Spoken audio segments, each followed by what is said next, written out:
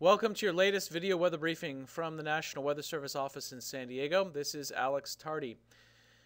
The topic for this video weather briefing is the moderate Santa Ana wind that is expected for November 16th through 17th. That's Sunday and Monday for this upcoming weekend. This video is about 3 minutes long.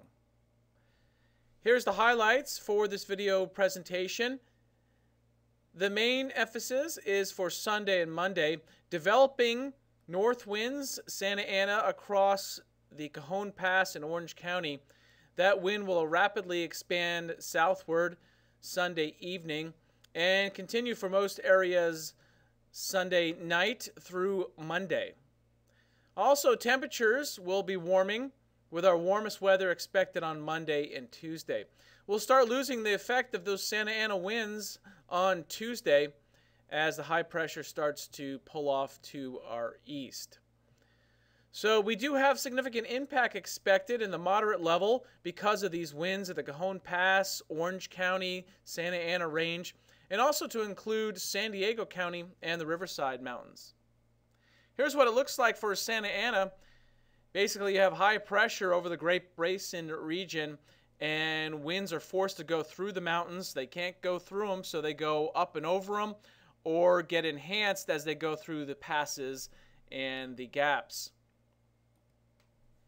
Here's the winds that we're talking about for Sunday morning developing. Most of the wind will occur Sunday afternoon and Sunday evening. You can see the corridor of wind will be along I-15 in the northern regions through the Cajon Pass, but also winds picking up significantly down into Orange County mountain areas east of the 405 and east of the 5. These wind gusts will quickly get into the 40-mile-per-hour range Sunday afternoon. Our strongest winds are Sunday night through Monday morning. That's where we'll see some wind gusts in those same areas across the north exceeding 60 miles per hour. That includes Orange County and much of the Inland Empire for the region of I-215, I-15, and going through the Cajon Pass. Also notice that winds will be picking up in the Banning Pass and San Gorgonio Pass towards Palm Springs, and then developing also in San Diego County across our foothills and mainly impacting the Interstate 8 corridor.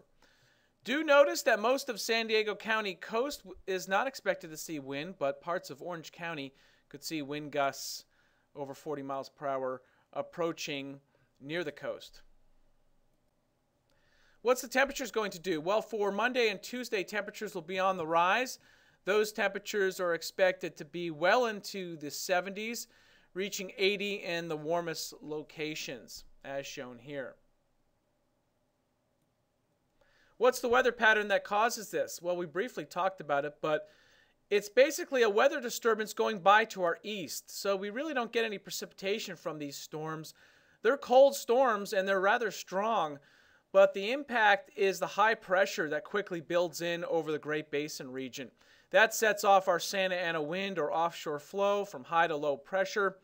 And in this case, we see a rather strong gradient that sets up from Salt Lake to the coast, as shown here. And in weather terms, that's about 18 millibars from Salt Lake City all the way down to the San Diego coast. That'll drive our winds and create those locally very strong winds. For the latest hazard information, which includes watches, advisories, and warnings, always check weather.gov San Diego, where the latest information will be posted on our webpage. We have other information that we'll share on Facebook, Twitter, and YouTube as well before the Santa Ana wind and during the Santa Ana wind, including peak wind gusts. Thanks for tuning in.